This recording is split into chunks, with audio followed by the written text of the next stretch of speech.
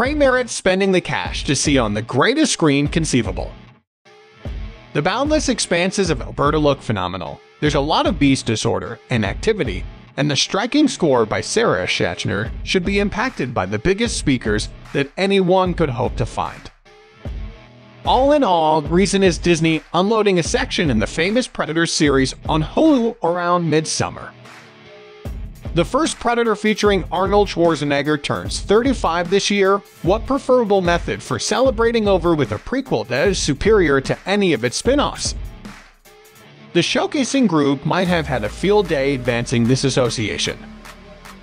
So for what reason is this film, similar to Disney Plus' Becoming Red before it, going directly to spilling with no synchronous dramatic presence? Was it since director Dan Trachtenberg's science fiction actioner had no significant stars, other than the Predator, obviously?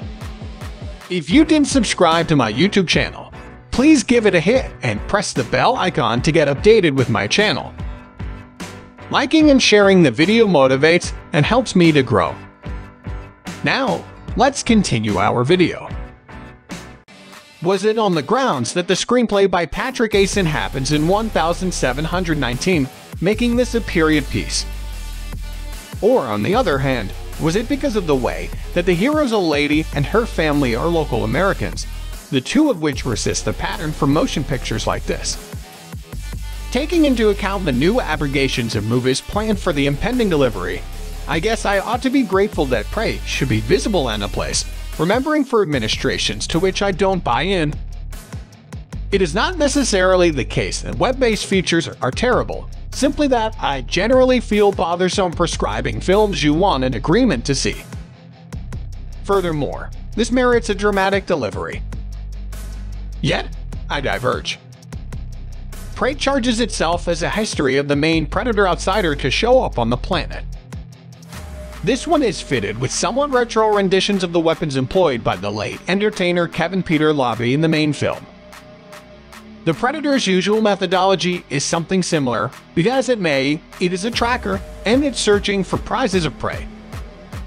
This provides the creature with a close companion of sorts in Naru, Amber Midthunder, a youthful champion who wishes to chase like the guys in her clan, including her sibling, Tanabe, Dakota Beavers. Naru is prodded by the folks, who express that hunting is men's work. However, we learn she can stand her ground in a battle. She's 2 times as extreme as she looks, and multiple times more attentive than the others. Naru is the person who first notices that there's another creature on their property. Maybe it could have something to do with that blasting dash of fire she found overhead before. While on the hunt to find a lion that's been prowling about, Tom barely tolerates Naru tagging along. They have an easygoing sibling relationship that Midthunder and Beavers create almost immediately in their first scenes. Their bond adds to our worries once the real danger appears. Naru notices the skin snake imprints that do not belong to a known entity. Something scared off that lion, she tells Tom, but he's in no mood for her claim that it is a monster from childhood stories. Meanwhile, the Predator works its way up the animal chain, teaching a pugnacious wolf a lesson about selling wolf tickets by pulling out its spine. Naru finally gets to see it when it ruthlessly guts the bear that was chasing her and her faithful mutt. The scene with the bear is so cleverly staged that one wishes Prey hadn't given us a good look at the Predator beforehand. As it yanks the bear from its pursuit, lifting it up for the kill, the invisible Predator is painted into view by an outpouring of blood. Naru sees this and runs like hell. So begins a series of expertly crafted chase scenes, with our antagonist employing familiar and new ways to eviscerate its victims. There's also a callback to one of the original film's best lines, "If it bleeds, we can kill it." Bleed it does, with a neon green blood that, at one point, Naru uses as war paint. Adding another element of danger, as well as fresh meat for viewers hungry for Predator-based carnage, is a slew of uncouth French fur trappers. When Naru stumbles upon a field of skinned buffalo, she prays over them, thinking that this is the monster's handiwork. Soon she realizes it's man, that other evil predator, who is responsible. Even though they agree with Naru that something otherworldly is out there, the trappers are even more villainous than the predator. So we're not sorry when they start getting splattered.